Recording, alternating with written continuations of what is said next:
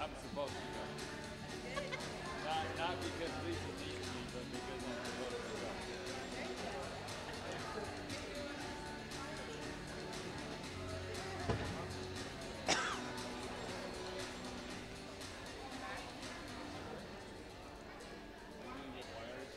Oh, yeah.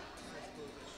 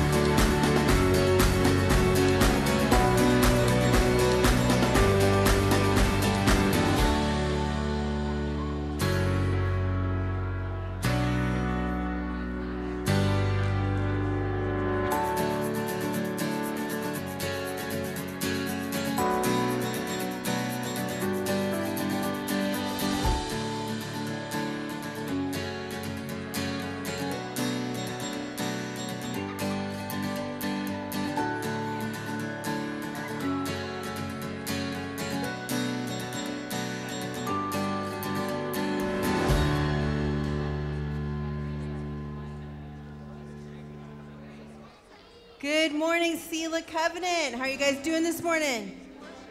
Hey, good. I'm going to invite you to stand this morning if you are able. We are here. We are gathered together in so many ways to celebrate so many different things. We come to worship, to lift up the name of our Lord in this place, to make Jesus center of all that we do. We're coming this morning to receive from the Word of God. We've been journeying through the book of Genesis. We're going to wrap it up today. Aaron's got 25 chapters to cover, right? So have your Bibles out and be ready to go. And we also have baptisms to celebrate at the end of the service, which we are so excited about. Pray that the water stays warm for those people for the next hour or so. But we are here. We are here to celebrate, to cry out, to lift up the name of Jesus. This first song that we're going to sing this morning is called Firm Foundation. What a way to start our worship, just to be reminded that Christ is the solid rock on which we stand. You spend any amount of time out in the world and you know that there's a lot of shifting sand. And so come this morning and set your feet on the rock.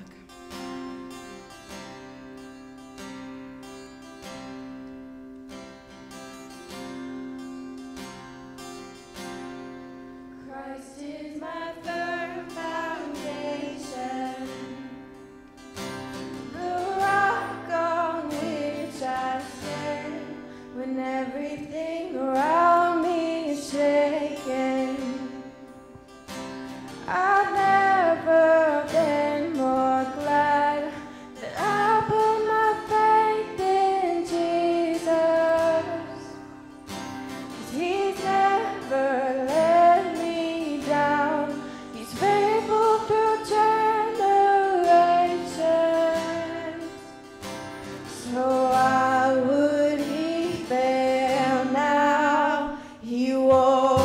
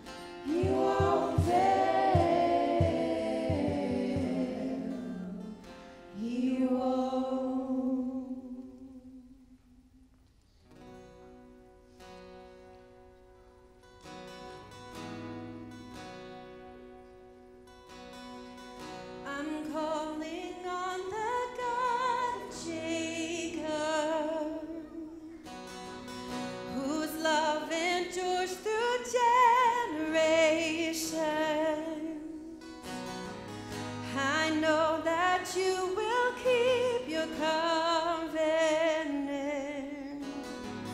I'm calling on the God of Moses, the one who opened up the ocean. I need you now to do the same thing for me.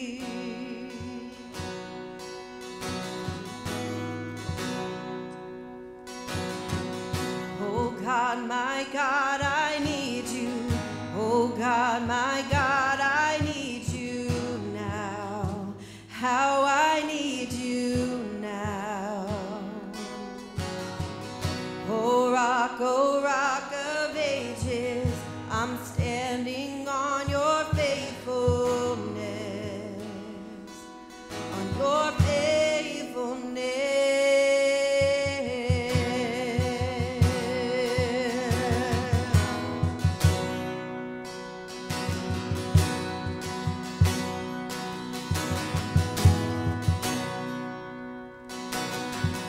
I'm calling on the God of Mary, whose favor rests upon the lowly. I know with you all things are possible. I'm calling on the God of David, who made a shepherd boy courageous. I may not face Goliath, but I've got my own giant. Oh God, my God, I need you. Oh God, my God, I need you now. How I need you now. Oh rock of ages, I'm standing on your faithfulness, on your faithfulness. Oh God, my God, I need you. Oh God, my God, I need you now. How I need you now. Oh rock of ages, I'm standing on your faithfulness, on your faithfulness.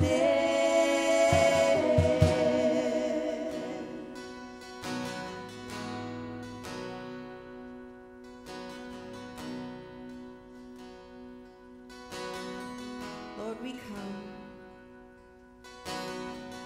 You heard your children then, you hear your children now.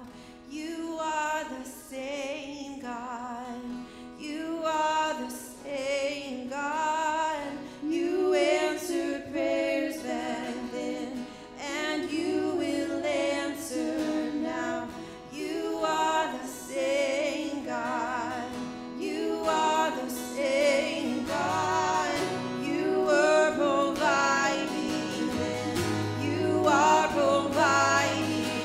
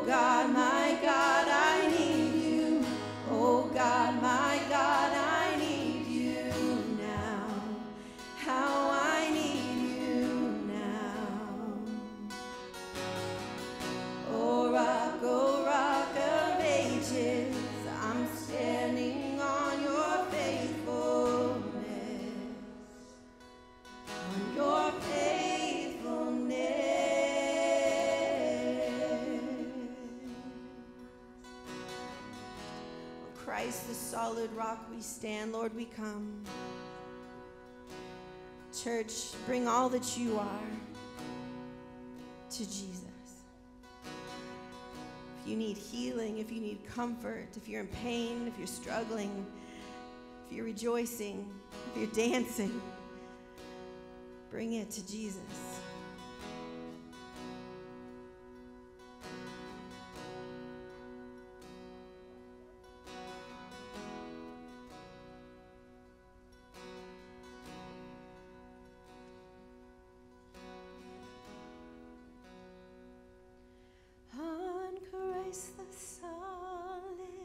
Rock I stand, all other ground is sinking sand. All other ground is sinking sand. Sing that again. On Christ the solid rock I stand, all other ground is sinking sand. All other ground is sinking sand. Lord, how we need you. Every day, every moment, every breath, we need you. I'm calling on the Holy Spirit, almighty river, come and fill me again. Come and fill me again. Come and fill me again.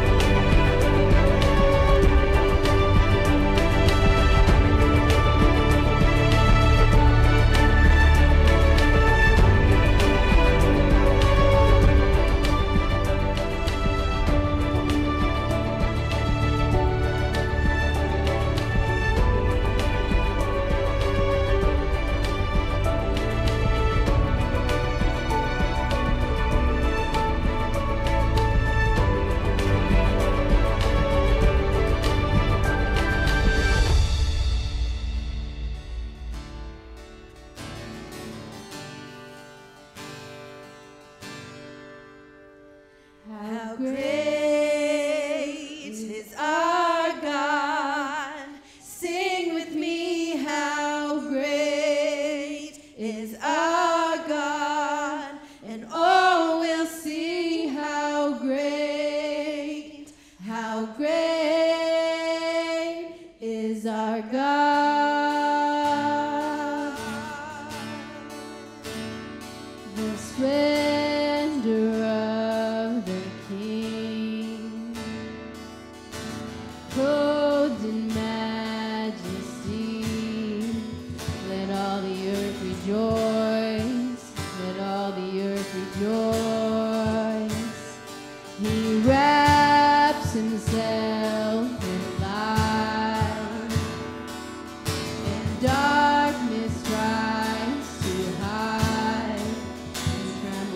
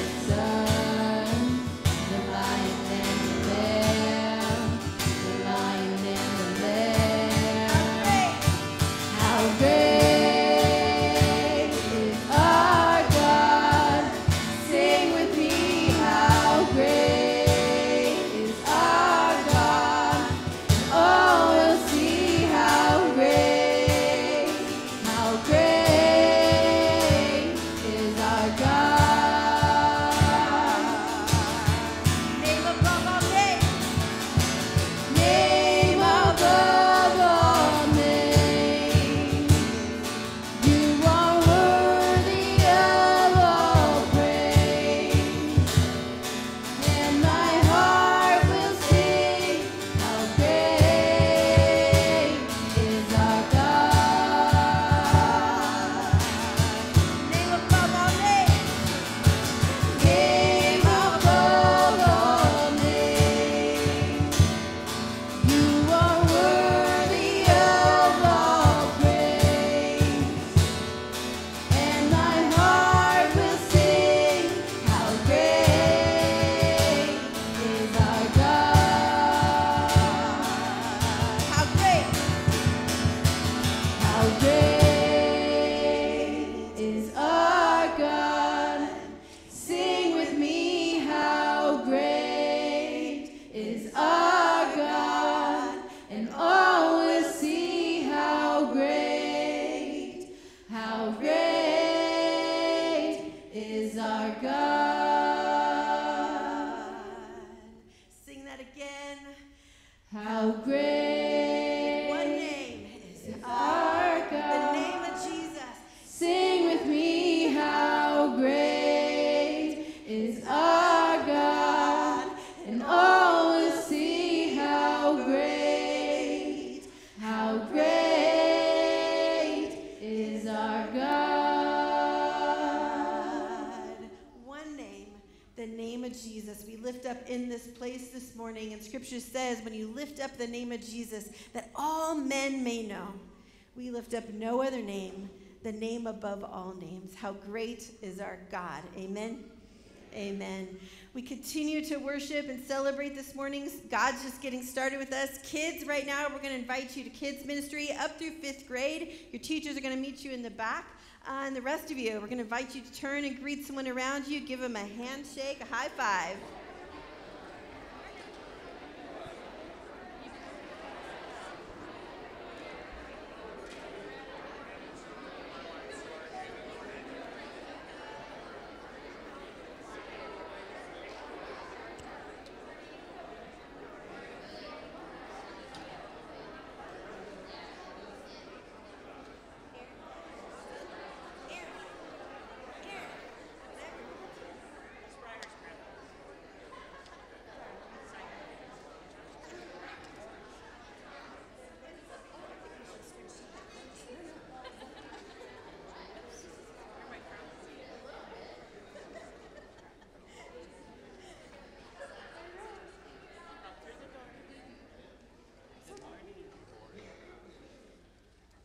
Well, welcome. Kate and I are mixing it up. I'm standing on this side. She's standing on that side. Look at us. Two couple of wild and crazy gals. Hey, this morning, it is Palm Sunday, and so we celebrate the King of Kings and Lord of Lords. And, of course, we live on the other side of the death and resurrection of Jesus Christ. And so we know, in fact, that he is the King of Kings and Lord of Lords, and not some sort of political or whatever leader that they thought he was when they were welcoming him into Jerusalem, waving palm branches, knowing that this guy, this King of the Jews, was coming into town. And now we reside on the other side of the death and resurrection, and the King of Kings lives in us, and we rejoice in that. So a couple things this morning. This is just our time to let you know what's going on in the life of the church, just to help you see a little bit farther ahead into the future of Selah Covenant. And so a couple things. You have your bulletin. Hopefully you got one when you came in this morning. Always information in here to take home and be reminded of. And inside, we have the welcome card. And we just want to invite you, everyone, to fill these out. Now, there's a few faithfuls. There's about 20 of you that fill it out regularly every week. Rock stars, gold stars for all of you. Now, the rest of you, I'm talking to you. You know who you are. I want you to fill this out every week, and here's why. There's even a box on here that says, "Hi, I'm new here." Even if you're new, since we've been here, Aaron and I have been here for 9 months now. Even if you're new since we've been here, like, you can go ahead and mark that box. Like, that's okay. Let us know, because believe it or not, like, there's still tons of you that we're still connecting with, getting to know names. So fill out this card every week and turn it in. It's super helpful to us to let us know that you're here, and then ways that we can connect with you, because we do want to get to know Selah Covenant and all that calls Selah Covenant home. So you can fill this out, and at the end of service, there's a drop box right in between the two double doors, the glass doors in the back. You can put that in there. But on the back is a spot for praise and prayer requests as well, and there's a whole bunch of other boxes you can check. It's not just for scribbling on. I mean, there's actual information you can put on here. You can write praise and prayer requests, answers to praises and prayer requests that you've given us in the past. We as staff pray over these every week, and so you want to be prayed for? Turn this card in. We pray for you anyway. That's just, me trying to, I don't know what that was, okay? So we pray for you. But turn this in as you leave here today. Today is also, this isn't just for looks, right? We got some baptisms coming up at the end of service today. We're super excited about that.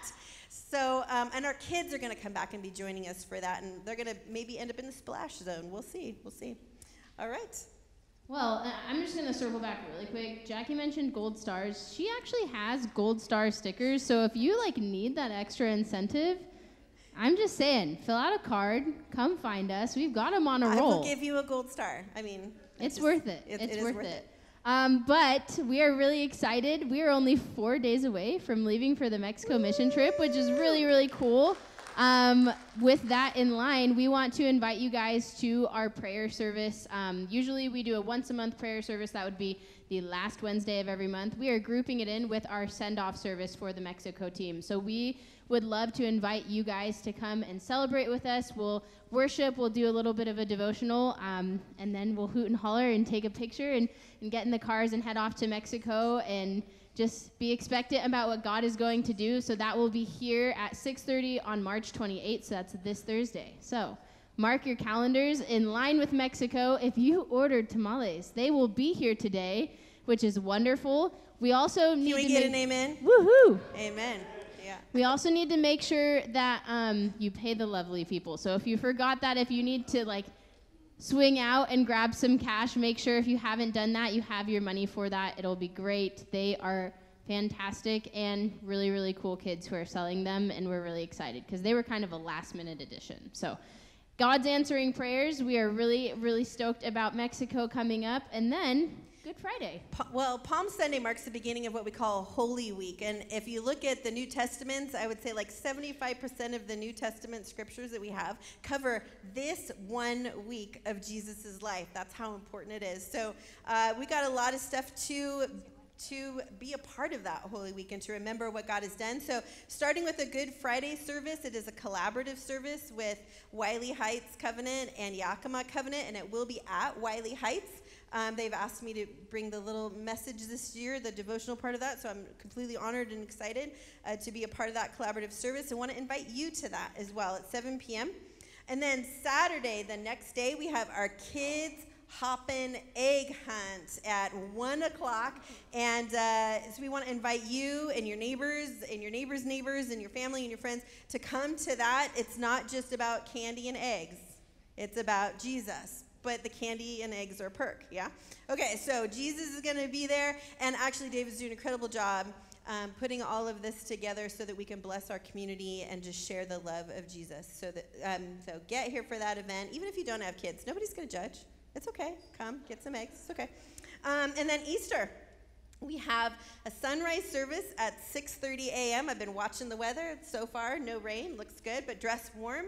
We're going to have a fire outside. We'll be have a devotional time, and we'll be worshiping together just right outside here in the fire pit. And then have our regular 9:30 a.m. service right here. It's going to be full, I hope. And so come in, sit in the front rows, challenge yourself.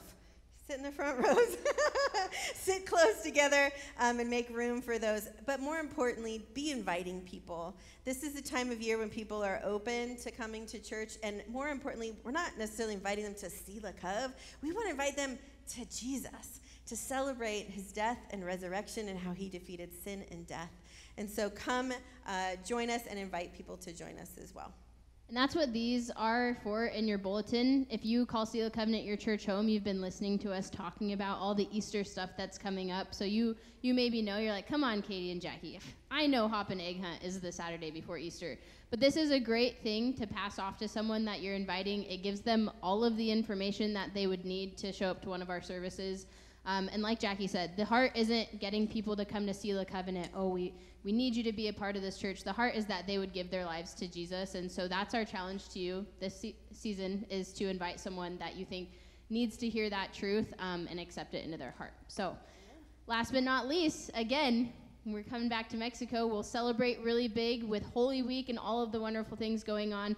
The week after, so the Sunday after Easter Sunday, we will be back from Mexico, and we will be doing our annual sharing service, which is super duper exciting. It'll also be a potluck Sunday, so it'll be very celebratory in nature because you will see a lot of extra families here that weekend. And so we would just encourage you, if you are planning on being here on potluck Sunday, maybe bring your best dish, because we will have a lot of people in this building. We're going to celebrate the awesome things that God is doing through our crew on the trip. And then afterwards, if you want to stick around and help us clean, by all means, I am inviting you to that as well. So we're excited for all that God has been doing in us and will be doing in us as we continue on this morning and in this season of just life and ministry together. What a blessing it is to be a part of this church. We're going to invite up Pastor Aaron, and we're going to wrap up Genesis, all 25 chapters today, right? Yeah, he's There was a little bit of a typo, so I have good news and maybe not so good news. Good news is there was a typo, not covering 25 chapters. Oh, sorry. That was my fault. When I typed it into our sermon prep stuff, I don't know why I'm sorry. Should I just grab a handheld? Yes. I grabbed Jack's and turned mine off. So, we're not covering 25 chapters, but we do have 50 chapters to cover because it's the last week. No. Well, if we have time, which I don't think we are, so Tom, fly with me. We may cut that summary at the end. But we are going to cover 14 chapters. Ready? Okay. So turn to Genesis 37, and we're going to start reading. So Jacob settled in the land. Sir, get to your page. We got a lot to cover today. Okay. No, we're not going to read all of it either. I'm going to give us a quick flyby, and I think I'm still on, so I'm going to turn this off. We're going to kind of fly over some of this. But we've been going through Genesis, and we've been talking about kind of this Hebrew reading of things. And one of the things that we talked about in reading through it from a Hebrew perspective is that a Jewish reader is not interested in the how and the why, but in the who and the what. And so pay attention to that as we kind of talk through some of this. And I really do encourage you, after this service, go home and read this story. This story, actually there's two, but it's kind of two stories tied together as one is the story of the life of Joseph. And in that, we're going to see that there's also a parallel or a part of that where we need to look at Judah in this story as well. But we're going to kind of fly through these really close together. But in that, I also want to kind of prime the pump a little bit and give us an idea of what this story might really be about in a real-world practical application kind of a thing. And it's about learning how to ride a bicycle. And you've all learned how to ride a bicycle, right? Okay, if you haven't, that's okay. But when you're learning to ride a bicycle, you get on the bicycle and you ride, and then you fall over, right? And you may or may not get back up on the bicycle, right? So I have this story about my kids. One of my kids, I won't mention any names so that Aaliyah's not embarrassed. She's learning to ride her bicycle. Or she wants, she's got the training wheels on it. She comes to me one day and she goes, "Dad, I want to ride my bicycle. I want to take the training wheels off." I was like, "Okay." So we take the training wheels off, and of course I said, "Okay, so we're going to do this. I'll hold on to this seat. You'll ride along." And of course, as parents, we're going to ride and let go. She goes, "Don't let go." Don't do it. Okay, all right. I won't let go. It's okay, Aaliyah. I won't let go. Just lied to my kid, but because we know we're going to let go. So sure enough, we go, and we're on the side of the house, and she starts pedaling along, and I kind of let go, and she rides a little ways on her own and kind of straight off into the grass, and then falls over and lands. And she turns and she looks at me and goes, "You let go. I'm done. You are not going to teach me how to ride a bicycle. I'm done." Next day we come out, and she again comes up to me and goes, "Dad, you let go. I want to ride my bicycle, but you're not helping me. I'm going to go learn to ride my bicycle." Okay, Aaliyah, go for it. Now, a little bit about Aaliyah. Aaliyah is that kind of determined kid. If she wants to make something happen, she's going to make it happen. She's just that determined. Sure enough, not 5 minutes later, here comes this kid pedaling all over the place. I'm like, what in the world? Now, I didn't see what she did, but I know how to learn how to ride a bicycle. I know she's around the corner. She fell over multiple times getting back up. Just get back on the horse, try it again, you ride on. I think sometimes that's what we need to understand about the nature of this life. And as we've read through Genesis, I think that's a similar theme that we have seen in how God actually interacts. Oftentimes we think of the Old Testament, the God of the Old Testament, as this harsh, judging God. But as we really dive into these stories, we actually see that God is right there. He holds a high standard.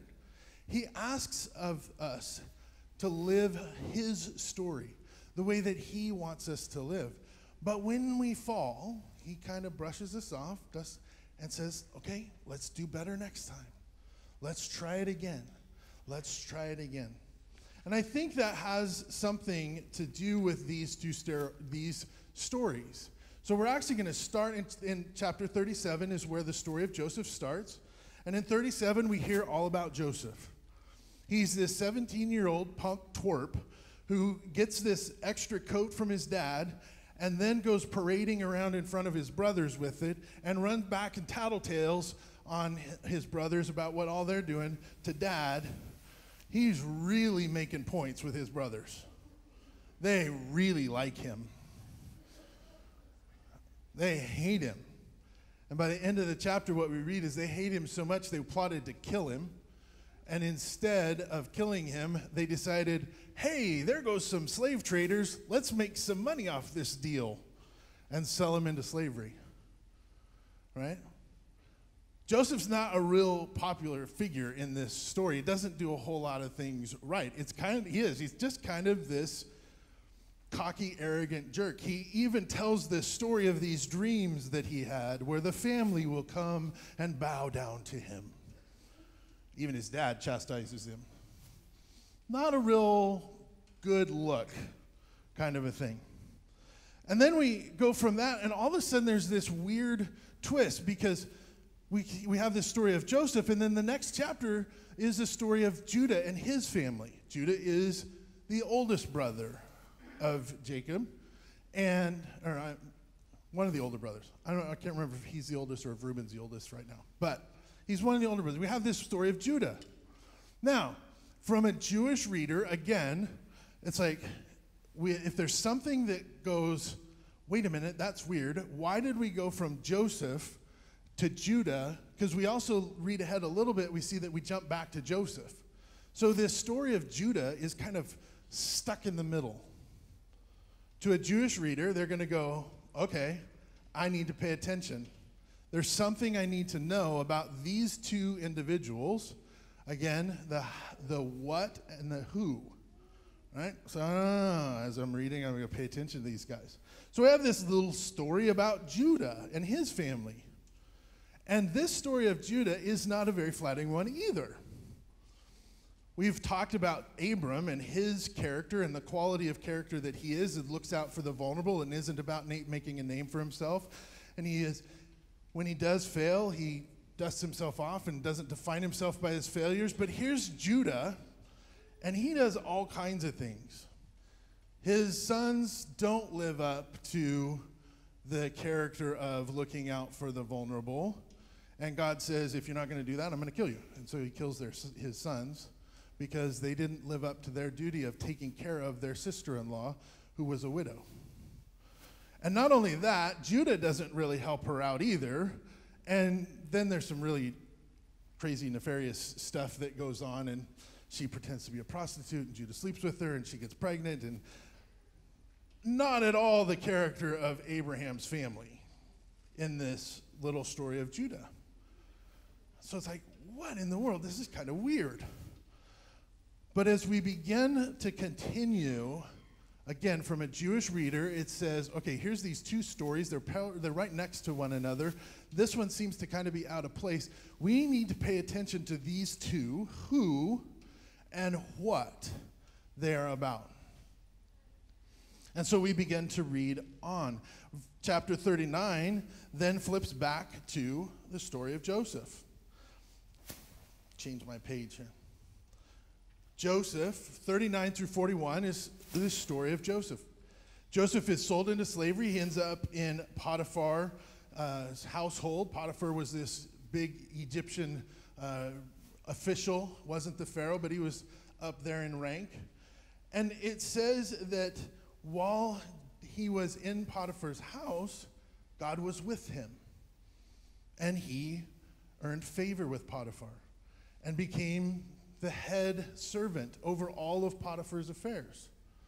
And then there's this part of the story where a coat comes involved, and Potiphar's wife takes notice of Joseph and thinks, he's kind of young and handsome, and grabs his coat to try and convince him to do some not so good things. But this time, instead of holding on to and being proud of his coat, he lets his coat go and runs. Right?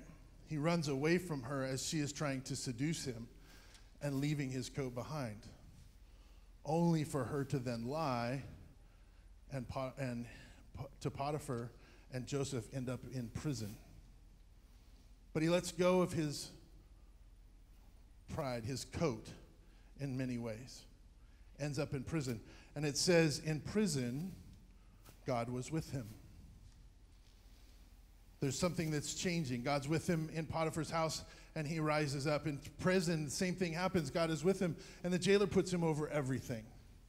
And he becomes in charge of all the other prisoners.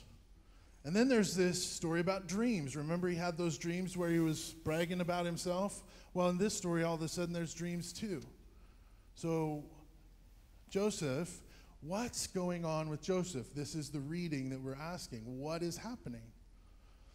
He let go of his coat instead of being proud of his coat.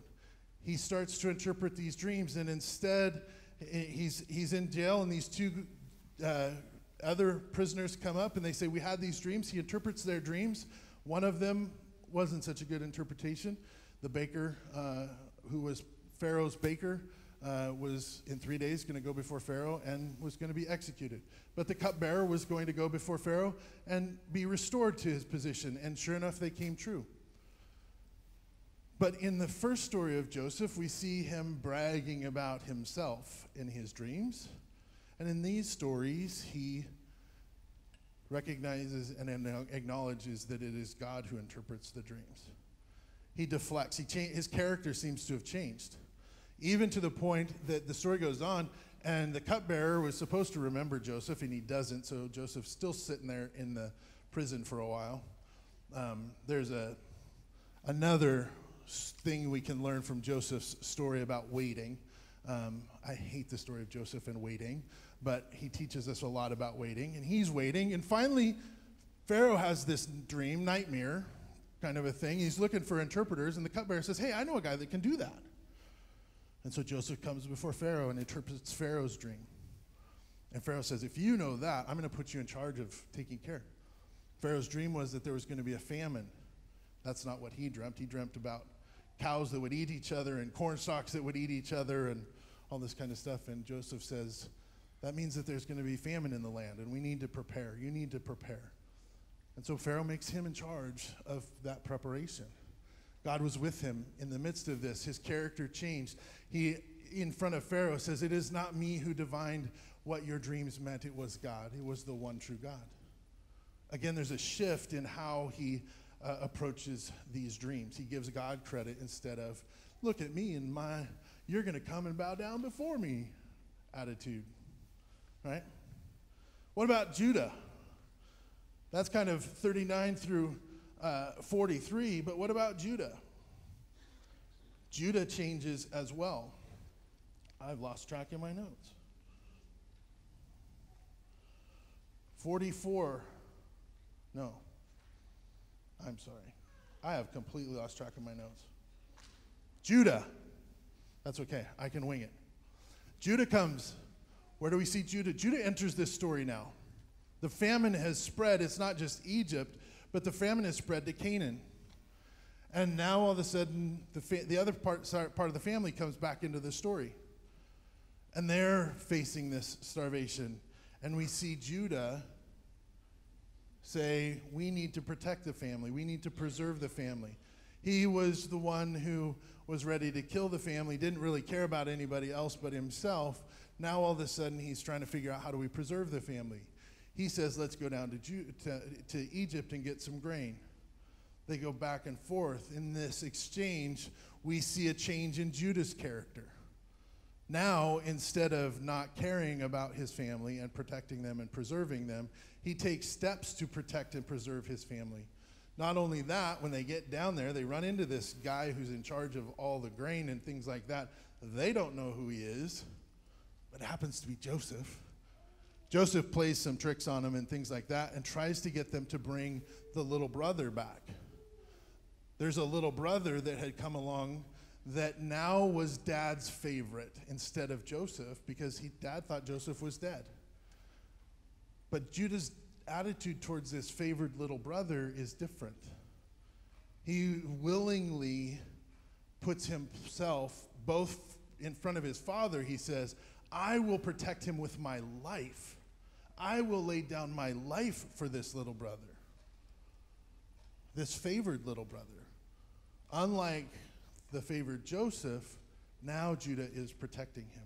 Now Judah is preserving him. There's a change in Judah's behavior and things like that as well.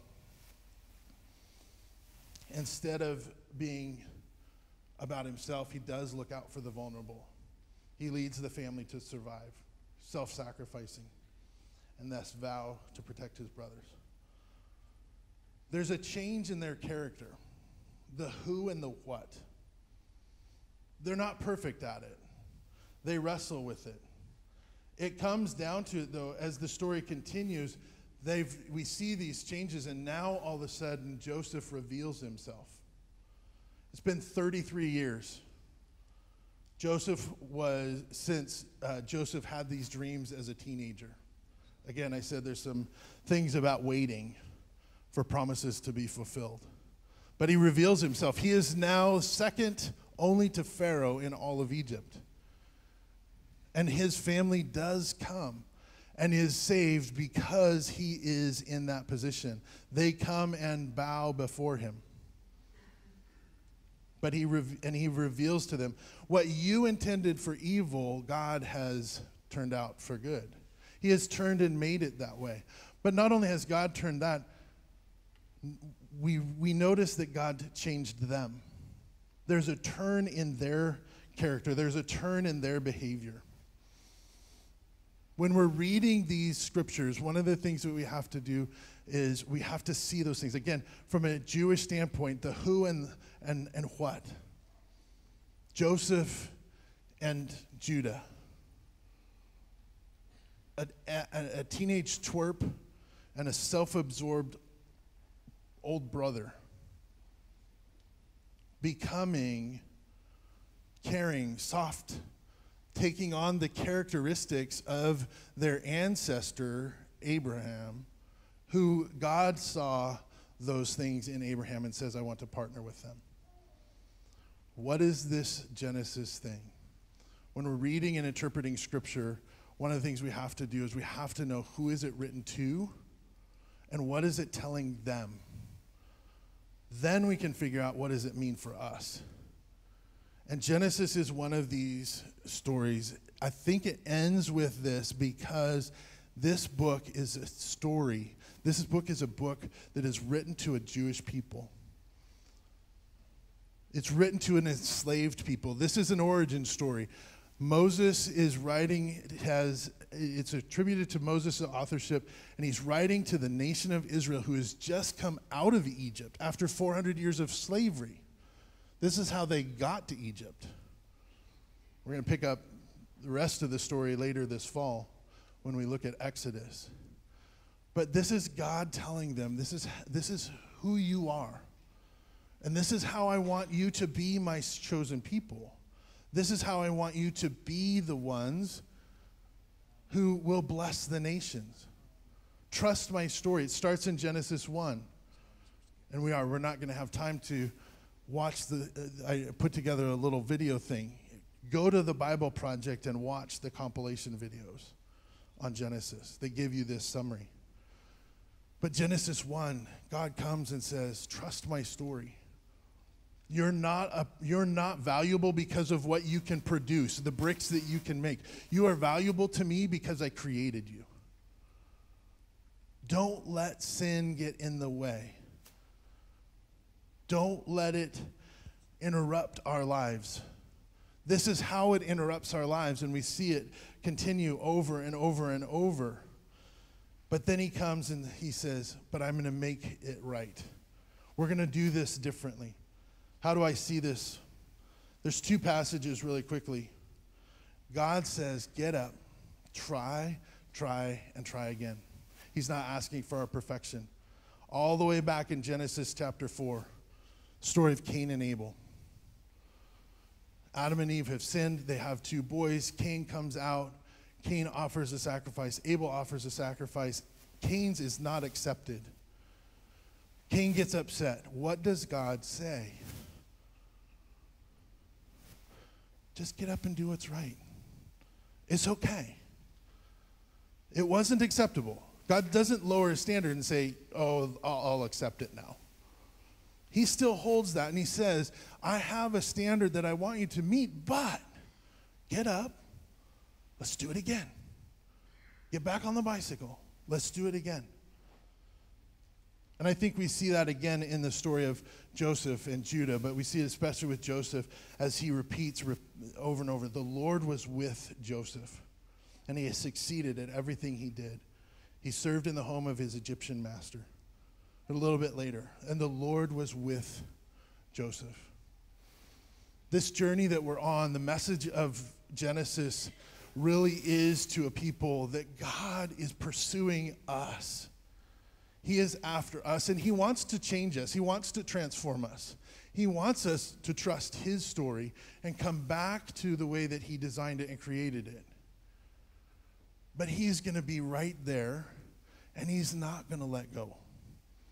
He's going to teach us how to ride the bike, but he's going to do it perfectly.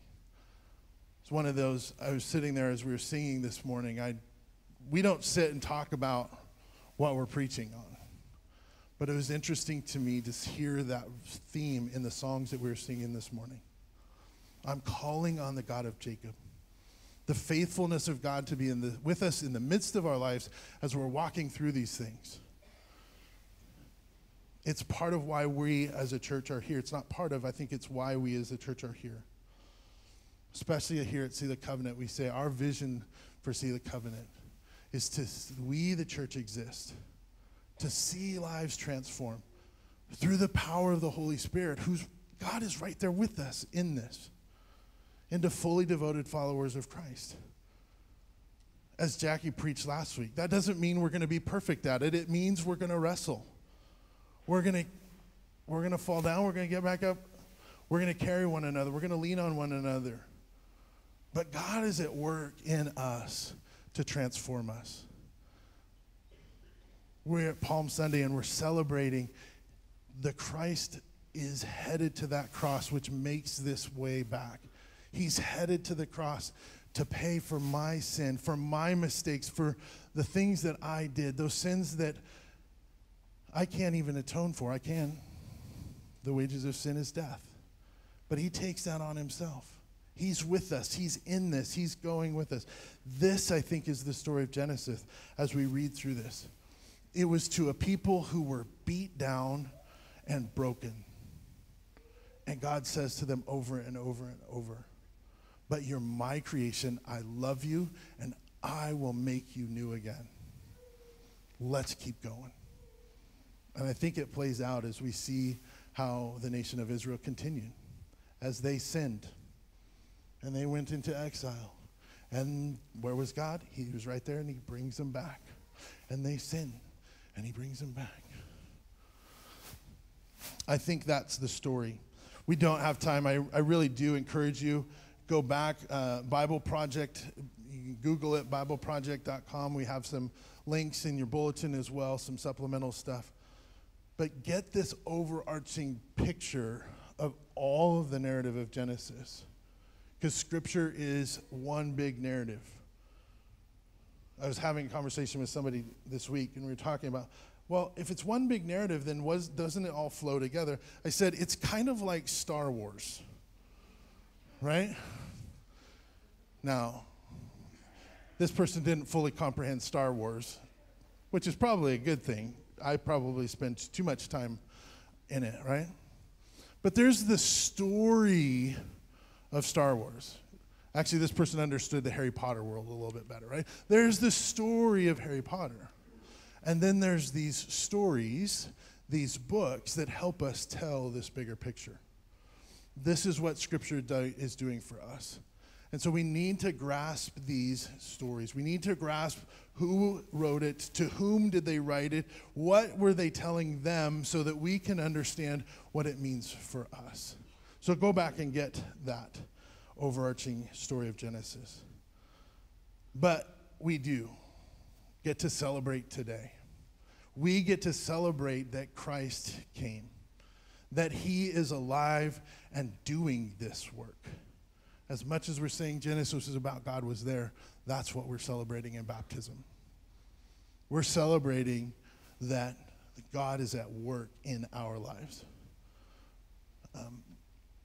I didn't watch the video, but I'm going to say this. The baptism really is, it's a sacrament.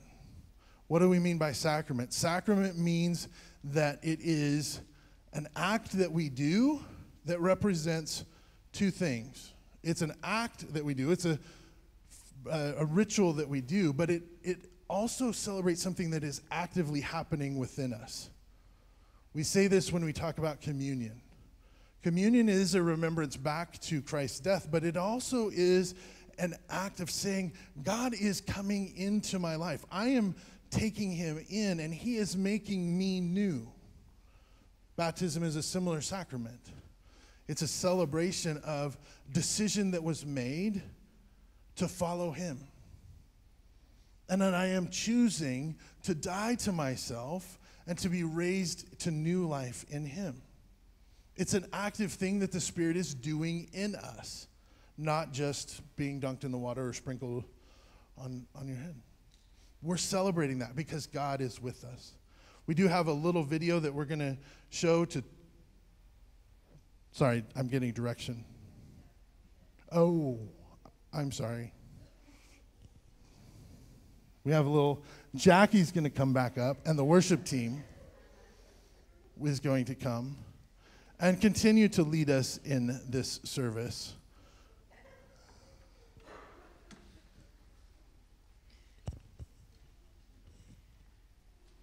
We want to give our kids some time to get in here as well. So, Al, maybe if you could let the kids know in the classrooms that they can head back in.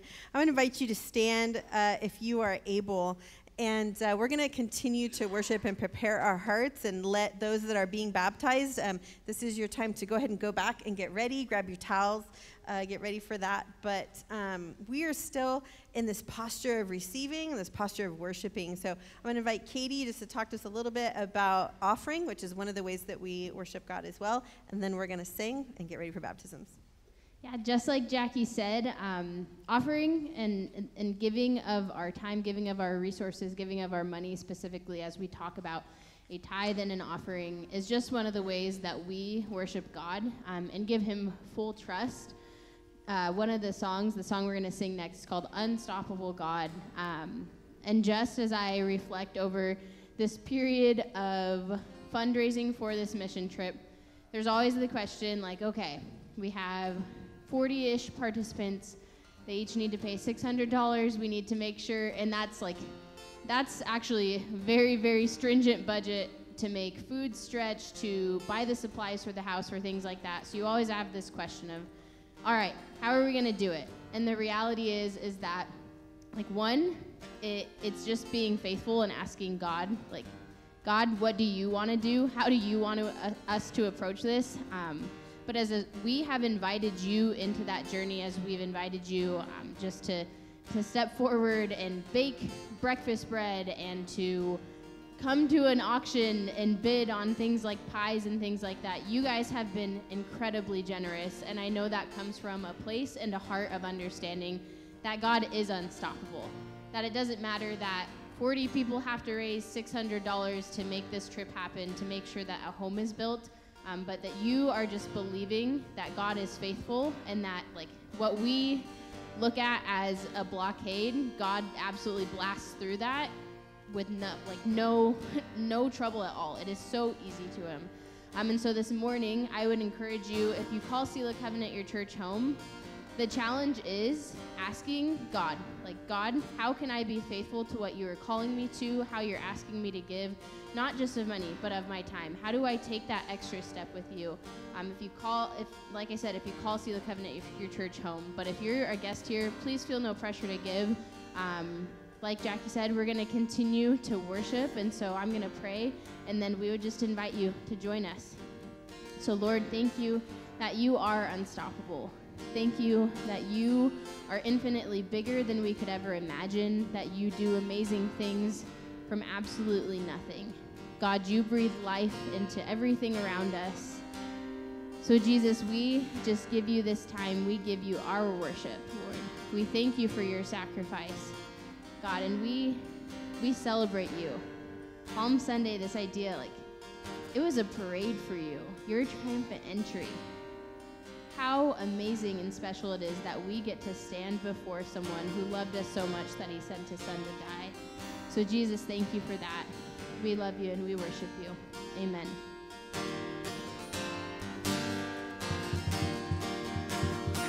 All right, we learned this song last week together. The chorus, you can sing it in English or in Spanish. We come together to worship. Heaven thundered and the world was born. Life begins and ends in the dust you form.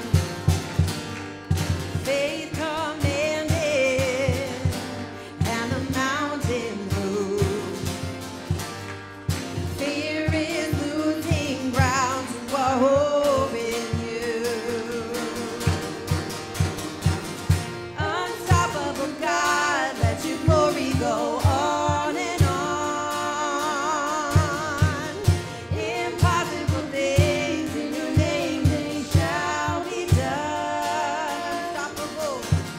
Unstoppable God, let your glory go on and on.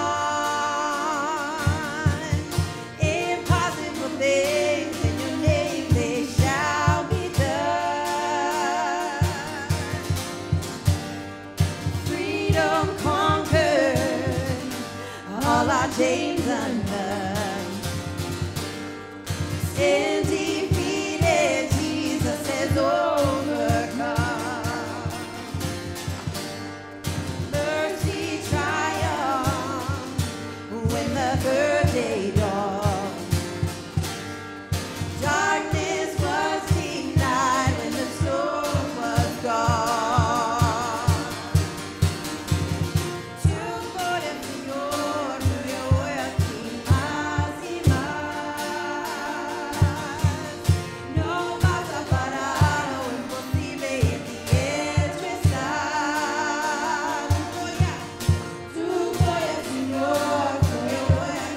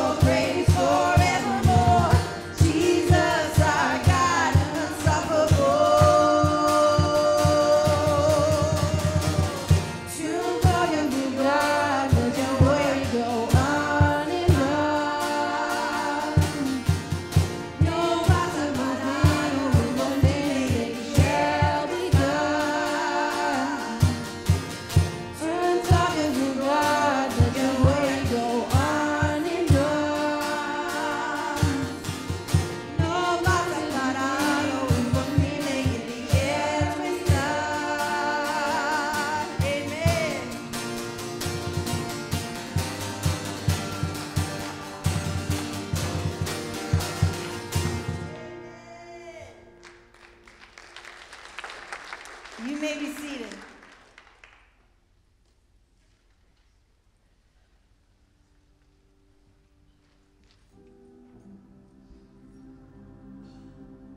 When someone decides to follow Christ, their life is changed forever. Death turns to life. Despair changes to hope. Dark becomes light. It's a deep, quiet moment that could easily be kept hidden. But a change this profound can't stay a secret for long. It's time for the world to see what God has done. For we were once in darkness, but now we are light in the Lord. Baptism is an act of faith.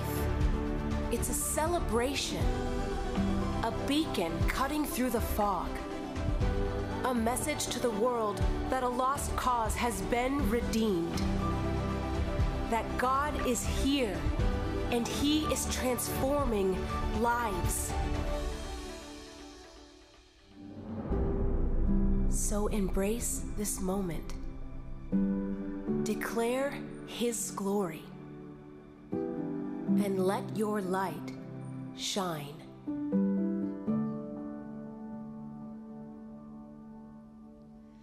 We have 2 baptisms this morning.